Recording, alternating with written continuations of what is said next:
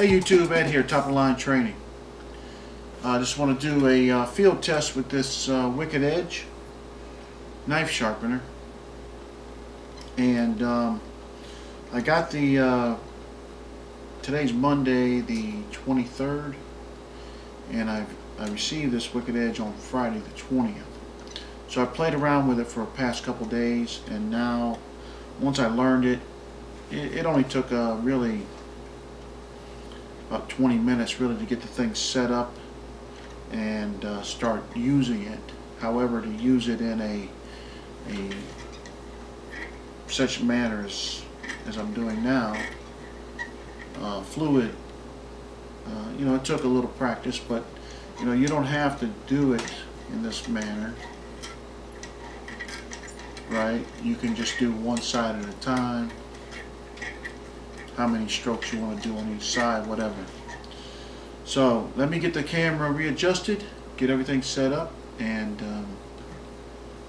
we'll do the field test on it. I'll be back in a minute. Hey YouTube, Ed here, Top of the Line Training. Back with the Wicked Edge field test. I'm just going to do a quick review on what you receive with the Wicked Edge. You have the base unit itself. This is a graduated degree bar here where you can set your different angles, all the way from 15 to 30 degrees. You have the clamp itself. You have the depth key here, which you have, I'll zoom in on this later, but I'm just going to show you right now. This is the depth key. You can store it right here. It's got a little slot it stays in. And this is where you rest your knife blade, depending how the thickness of your blade. It either goes to the top or the bottom set. Like I said, I'll zoom in on that later, get you a real good look at it. You have your guide rods for your stones, which your stones go on, do the sharpening. Then you have the chuck key here, which it's like a hex nut or Allen wrench, Allen nut head screw, and you tighten your clamp or loosen your clamp. The unit itself comes with 4 stones. You have the red is 100 diamond, 100 grit. The orange is 200 grit. Then you have a yellow, which is 400 grit, and then you have a green, which is 600 grit. I also purchased separately this 5 and 3.5 stropping straps. The 3.5 would go first, and the 5, and it also comes with this sharpening paste, if you want to call it that. And one's green, one's like a yellow, and the yellow goes on the brown, the green goes on the light tan. And then you have a few other moving parts here, or separate parts, which you have the here is what they call an alignment tool, and the knife brace, which goes in here, and your knife will rest here. However, this is, I don't even know if this is really necessary, but it came with it, and I'll go over it. You can see it's mounted on this base here. You can get a granite base, or this sort of like Marquita handle knives. It's sort of like that. It's just, to me, it's probably some kind of pressed wood under here with this stuff on top of it. Like I said, it resembles Marquita, and I'm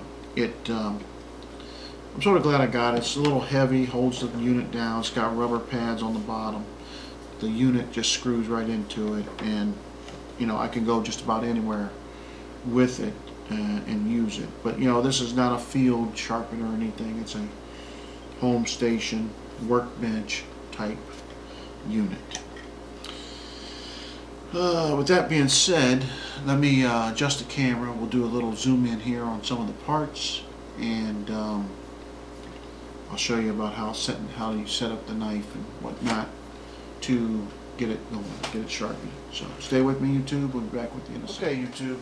What you're looking at is a profile view of the Wicked Edge sharpener, and how this setup goes is you take out the depth key,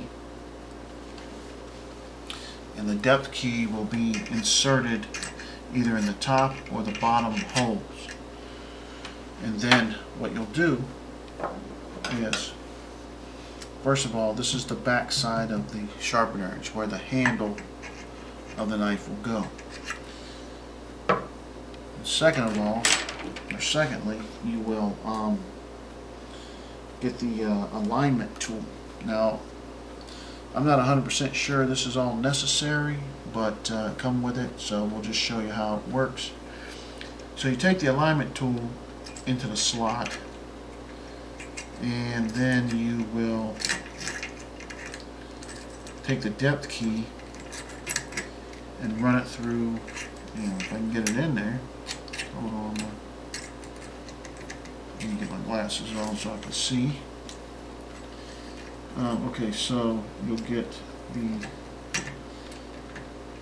alignment rod or guide here, and it's got graduation marks on it from A, B, C, D, E, F down to F.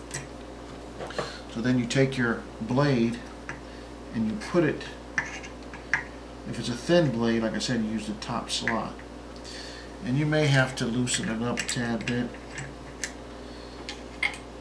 So then the knife goes in, and what you're supposed to do is center the knife best you can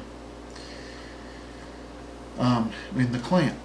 And then once you get it centered right, and when you do that, you keep the spine of the knife on the two prongs of the depth gauge, and then you can move the knife back and forth to adjust to get it in the middle.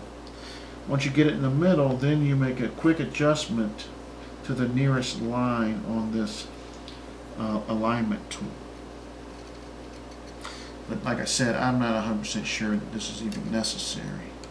And that being said, it's sort of hard to get all this out of here and keep it in place. See how the knife fell. So what I have learned is I just line it up about in the middle, and then I will tighten this down. Not too tight. It's very hard to loosen this once it gets tightened. So the bottom's not too bad, but this top one, if you over tighten it, you almost got to get a pair of pliers to loosen it. So I just wanted to show you with the depth gauge and the alignment tool how to use it. So anyway, once you get your knife lined up, now best way to do it is get your depth gauge, put it in here, rest it on there, tighten it down, pull the depth gauge out, and now tighten it up.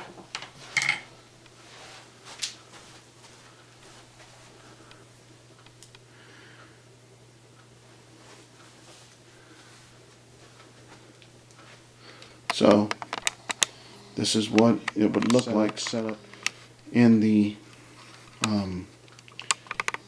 clamp and ready to be sharpened. So stay with me, and we'll get set up for sharpening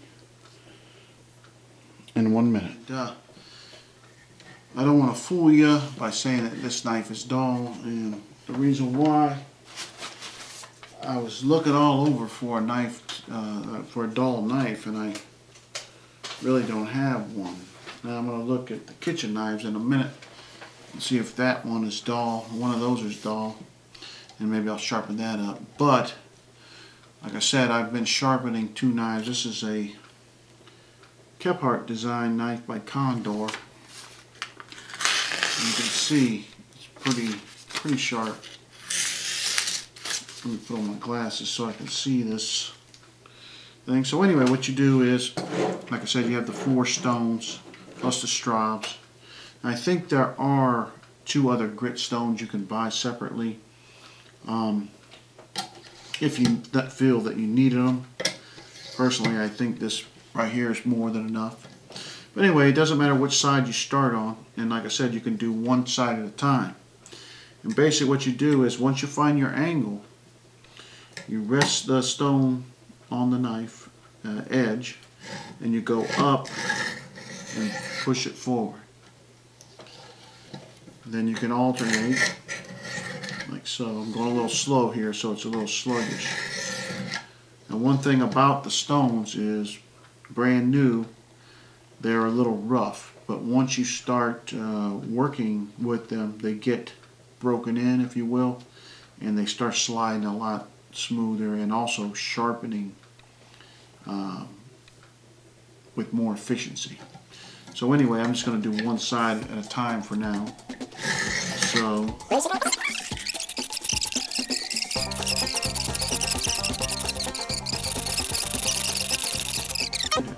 per stone, however you want to do it. But in your transition, you just twist them around, and now you're with the 200s.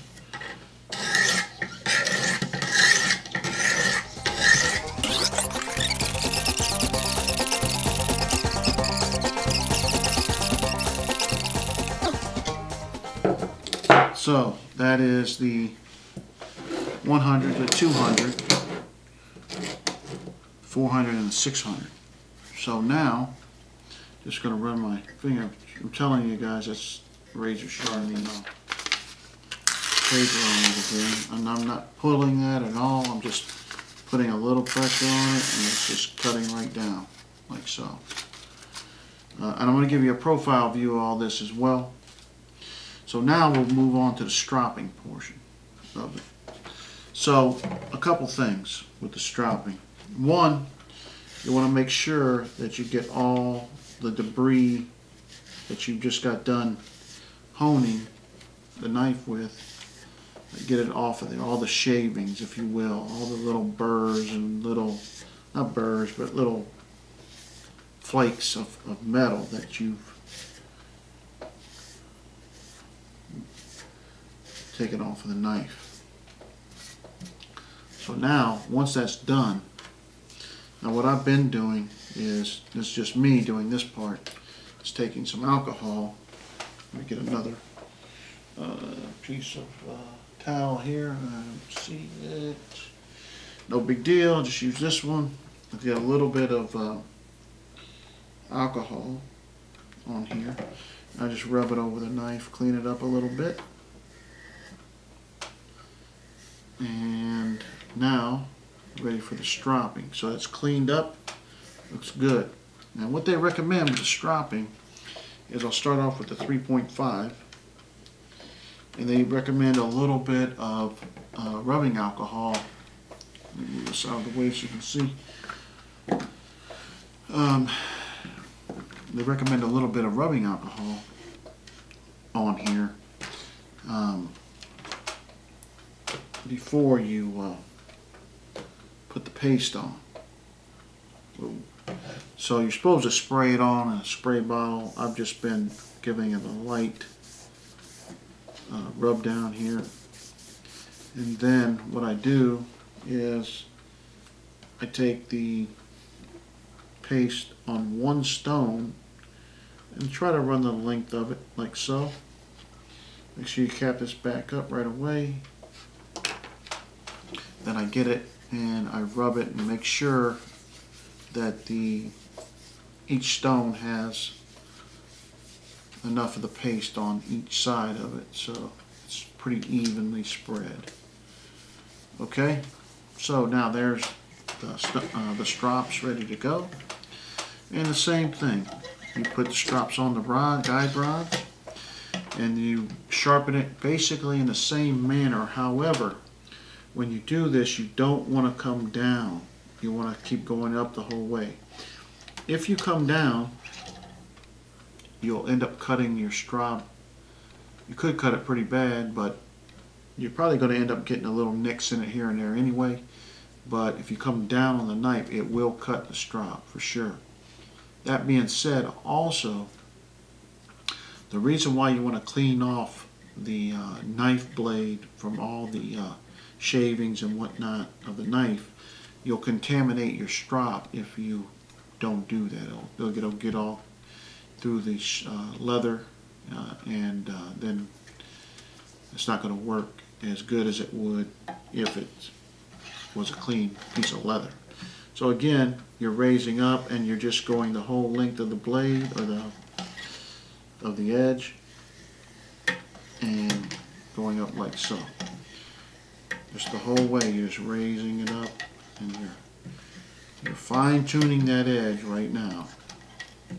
From the 600 grit stone to the 2 straps that I have here with the sharpening paste on it.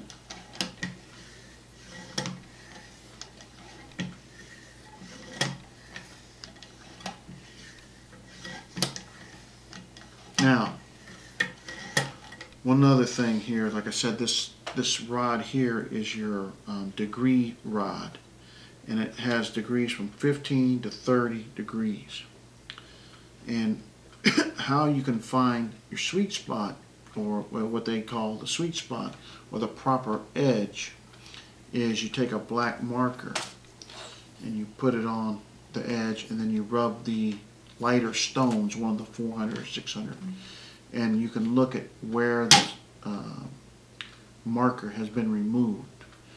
And if it's like too much on the top, then you have to move the knife blade back. If it's too much on the shoulder of the blade, then you have to move the blade forward. And it explains that in detail in the directions. And I'll show that here in a minute. But again, we're just, again, getting the strap on the knife edge. We're going up and forward. Sometimes with this thing, if you take it too far, it'll lock over. So you have to manipulate it around a little bit. I don't get it much on the left, but on the right, I have been getting it right like that. So, you know, you just have to play with it and try to get the feel. But anyway, so we continue on doing the same amount of strokes on each side, and I'll do 3 more total strokes with this. 3. Okay, now I'll take the rods off, and we'll do the same thing. Set this piece of paper down.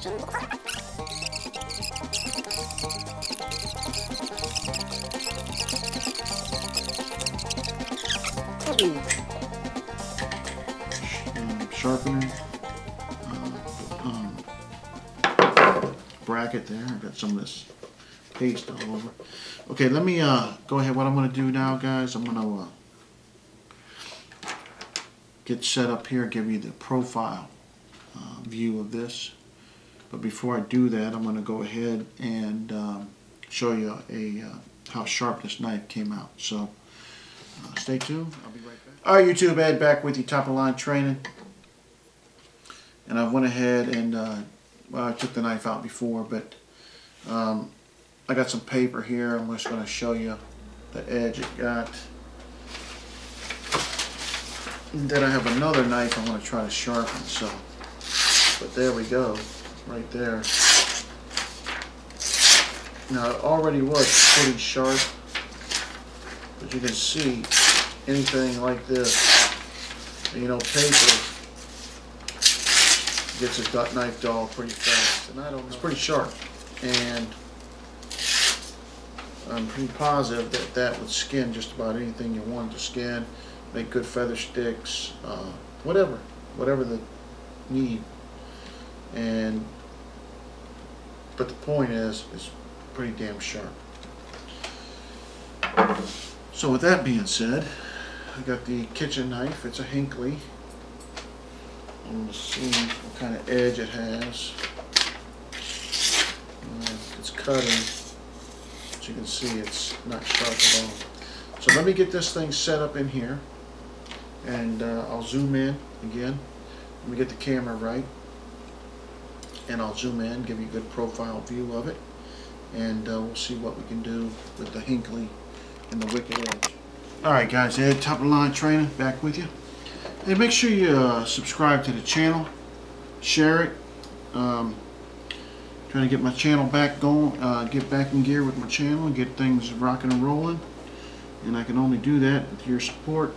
So I do appreciate you watching the video and subscribing. So if you could, please do so before you go. So here I am, I'm just going to start on the right side.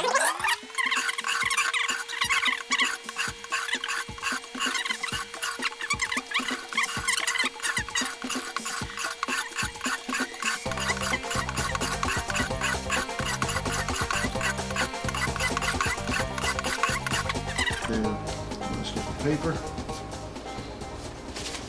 Here we go. Just right off the bat. Right away. Slice it right away. Very sharp already. So we're going to switch over to the 200s. And I'm going to go ahead and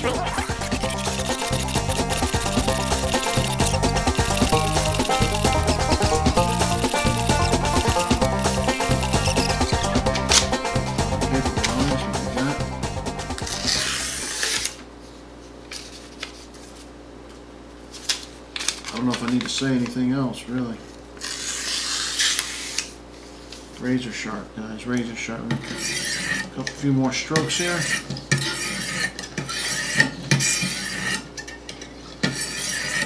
Now, take off the 4 and 600 stone. And I do have my rag here. Clean that up. Get all the stuff off of it. And I'm just going to do a little stropping here with this. I'll go with the 3.5s, I believe. And then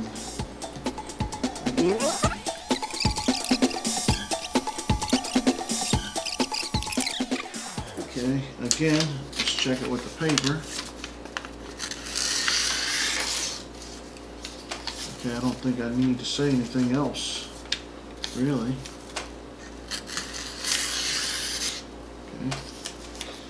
Alright, so stay tuned with me. Okay, so I took the knife out. Let's see what it does.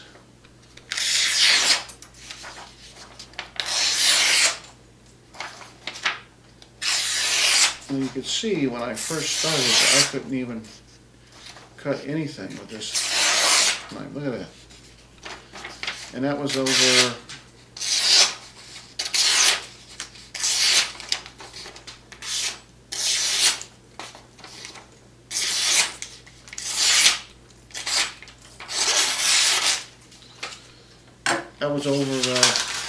what, 5 minutes of sharpening? Probably about 15 strokes each side with each stone.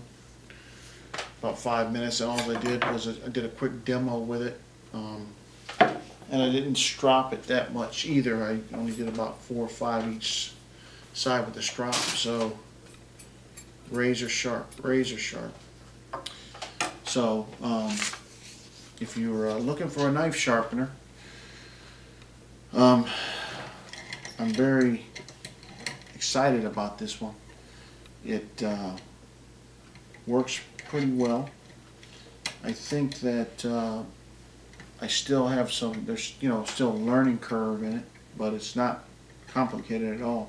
Basically, you clamp the blade in one of the 2 notches, depending on the thickness of the blade, and then you tighten it down.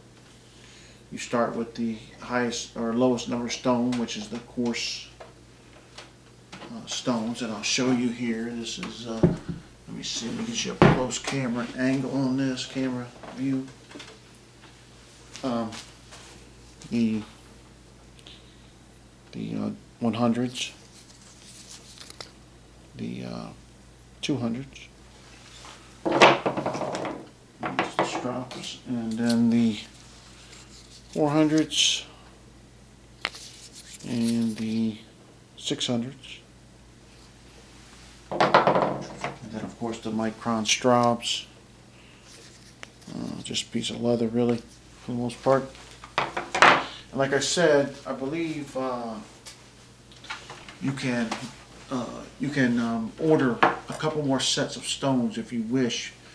But I think really with the 4 that it comes with, and I recommend getting the strops. Definitely helps hone that edge to a super sharp knife. So anyway, I recommend this sharpening tool. I've used everything from different stones and whatnot, different other devices from Lansky and whatnot, and you know, everything works well, but this puts an edge on a knife in a rather fast. Said, the price point on the Wicked Edge is $300, $299. I rounded up to $300. The Markita type base is $40 or $45, and then the granite base, I believe it's $65. The 2 strops that it didn't come with, that I purchased separately, was $40 off of Amazon. You can just type in Wicked Edge and you'll see comes up on Amazon, and there's several other places, Motang International. But anyway, I think this is a very good tool for sharpening your tools with, and you know, highly recommend it. This is Ed, Top of the Line Training, with the Wicked Edge review. Please subscribe to the channel. We'll see you on the next one.